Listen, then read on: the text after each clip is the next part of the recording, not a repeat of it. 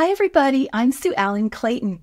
Welcome to my channel where we'll be learning the tarot deck one card at a time. In today's video, we'll be talking about the 40 cards in the middle of the tarot deck, the aces through tens. These are the first 40 cards in the minor arcana, which represents the day-to-day events in our lives. Rounding out the minor arcana are the court cards, the pages, knights, queens, and kings, which are the subject of another video called Meet the Court Cards, which I've linked to below. The aces through tens come after the first part of the deck, which is the major arcana. These 22 cards, sometimes called the Fool's Journey, represent the major lessons in our lives, and you can see the images here.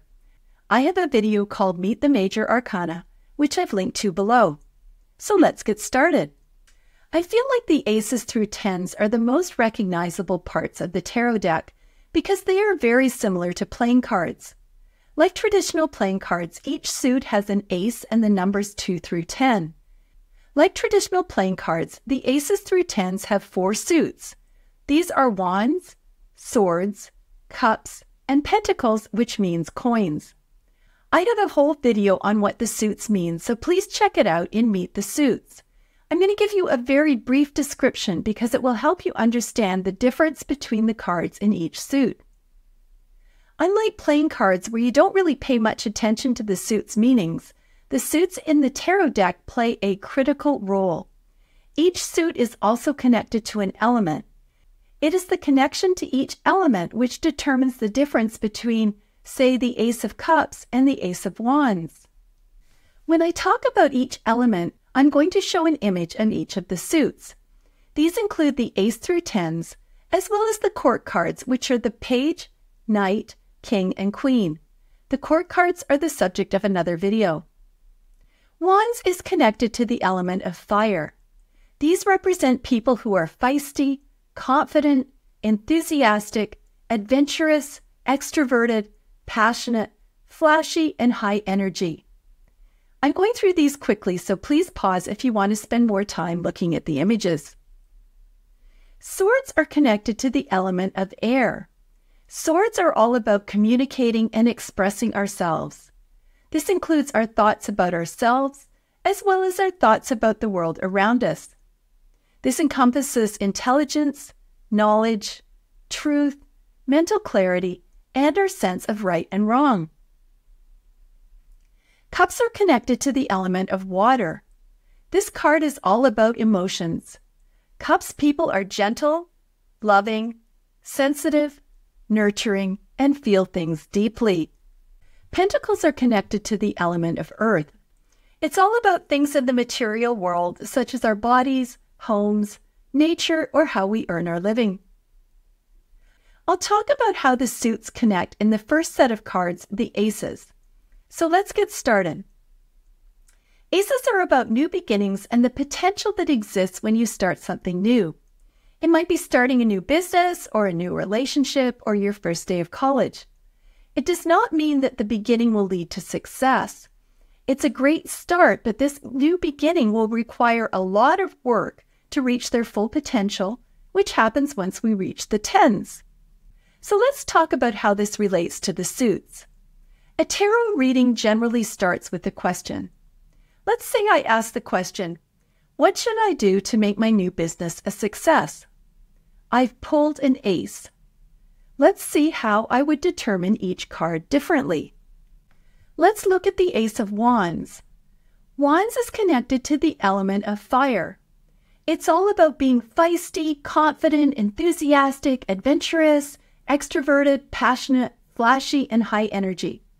So the answer to my question is that to be successful in my business, I need to be feisty, confident, enthusiastic, adventurous, extroverted, passionate, flashy, and high energy. I am an introvert, so this would be very hard for me.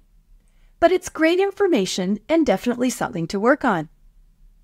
Let's say I ask the question, what should I do to make my new business a success? And I pull the Ace of Cups. Cups are connected to the element of water. This card is all about emotions. Cups people are gentle, loving, sensitive, nurturing, and feel things deeply. So how do I interpret this? To be successful, I need to be gentle, loving, sensitive, and nurturing. I need to keep in touch with my feelings. Rather than charging forward like in the Ace of Wands, I need to take a gentle approach and stay in touch with my feelings. This for me is a whole lot more comfortable. Okay, back to the question. What should I do to make my new business a success? I've pulled the Ace of Swords. Swords is connected to the element of air. Swords is all about communicating and expressing ourselves. This includes our thoughts about ourselves as well as our thoughts about the world around us. This encompasses intelligence, knowledge, truth, mental clarity, and our sense of right and wrong. So to make my business a success, I need to have a lot of mental clarity about what I'm doing.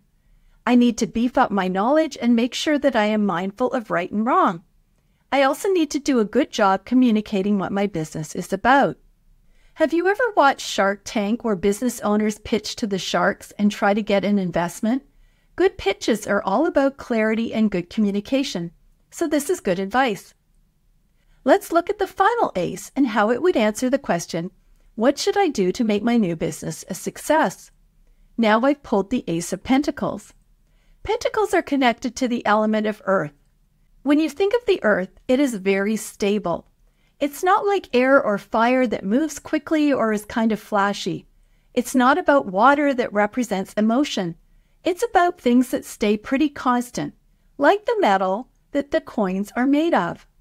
So I take this card to mean that to be successful in my new venture, I need to put my nose to the grindstone, work hard, and not get distracted by emotions or all that flashy stuff that is going on around me. I've run my own business for more than 30 years, and I am guilty of this. There's always a new software program, approach, guru, course, or something to keep me distracted. Keeping my nose to the grindstone is good advice for success. I'm not going to do this analysis for the other cards, but I think you can figure out how it works. Next up is the twos. Look at each card and listen to what the card means. Now that you know what each suit means, apply that information to each card. So let's get started. The twos are about nurturing the potential of the aces to create balance, choose between two options, or create a partnership. The partnerships might be related to love, but it might also be a business partnership or even a partnership with spirit. It's about balancing out a new relationship or decision that you need to make. Once again, we are at the beginning of the numbered sequence, and there is a long way to go for things to work out before we reach number 10. 3 is a number about reaching the first stage of completion. 3 is kind of a magical number in tarot. It's based on Christianity when we think about God having 3 parts, which is the Father, Son, and Holy Spirit. When you have your first child, you move from being a couple of 2 to actually being a family of 3. The different suits definitely show how difficult it is to embark on this journey of completion. We see joy in the 3 of Cups and suffering in the 3 of Swords. We will also see 2 more sets of 3s in this sequence, 4 through 6 and 7 through 9. 4s represent that you are growing by moving forward, the creation of a solid foundation, and a sense of stability. It can be a great place to rest and recover after moving through the first 3 cards. Think about a table with 4 legs. It is very stable. In this card, we regain a sense of stability after the celebration or pain of the previous card. We also have 6 more cards to go before we reach number 10, so it's not really time to get stuck. We need to collect our energy and move forward. So 5s. After the stability of the 4s, we are back to an unstable place. Life can't be calm and stable forever, right? It's like you're sitting at your kitchen table, drinking your morning coffee, enjoying the peace and quiet, and thinking, I could get used to this. Well, no. This card is about conflict, tension, challenges, uncertainty, and loss. Our comfort zone has been disrupted and we are re-energized. Change is occurring. The 6s represent the end to the second group of 3, so we're at a stage of harmony, healing, and completion. We're riding on the energy created during the conflict in the fives and are now at a place of expansion, growth, and forward movement. Look at the Six of Wands. In the Five of Wands, people were fighting with no real pattern. Now the fighters are lined up in an orderly fashion and watching a parade. We're back to harmony. So we've reached the sevens. If you've been paying attention, we've completed 2 cycles of threes. Now we have some level of a new beginning. This card is all about making tough choices and dealing with challenges. Unlike in previous cards, you're not relying on the help of other people.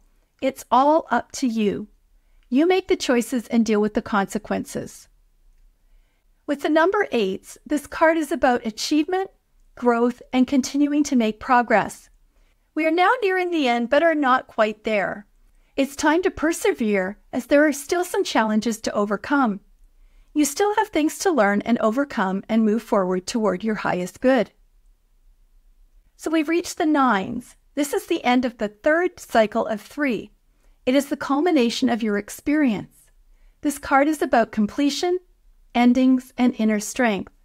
Depending on the suit, you can be enjoying material comforts, such as pentacles, or having a pretty rough time of it, as in the 9 of Swords. One of the many things I love about tarot is that it describes what life is really like. We have seasons in life that are about celebrating, which is shown in the 9 of Cups, or complete despair, like in the 9 of Swords. The thing to remember is that life is a cycle. For better or worse, you've reached the end of another one. The 10s are kind of like an epilogue after completing the previous 3 cycles of 3. It's about concluding your experience. It's an opportunity to reflect on your journey and get ready for the next stage in your life. I think of this like it's New Year's Eve and you're doing a review of your previous year. Some parts will be good, some will suck, but it's over and we start again on January 1st. So that's it with the aces through 10s. I hope it helps you understand what these cards mean. And please join me in the next video, Meet the Court Cards.